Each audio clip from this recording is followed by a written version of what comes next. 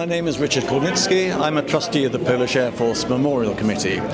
We were set up by the veterans body, the Polish Air Force Association, in 2010 to continue their work into the future and to maintain not a membership organisation, because the veterans were by then in very small numbers, but to maintain the story for future generations.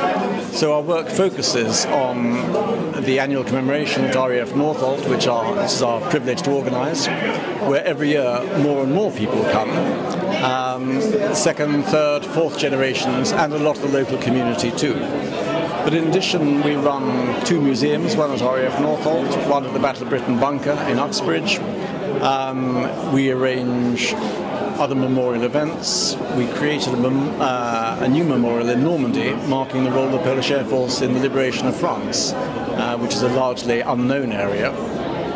And wherever there's an opportunity to create a film, give a talk, tell a story to anyone who wants to know the Polish Air Force story, we will seize it. And what we have found over the years is the demand is constantly increasing, and the reception that the story gets is always the same. People are just astonished to learn just what the Poles did. And for me also it's personal, because my father, who only died in 2017, aged 100 and nearly 101, was then the last surviving Polish squadron commander and the last man alive who had completed the 3 years training at Demblin, flown in the defence of Poland, evacuated to France, flown in the defence of France, and then flown again in Britain and commanded the squadron here.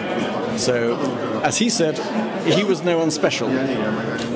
Just another pilot were his own words, but his experience in effect encapsulated the experience of all that generation, which is why at the end of his life he was so much in demand as a representative.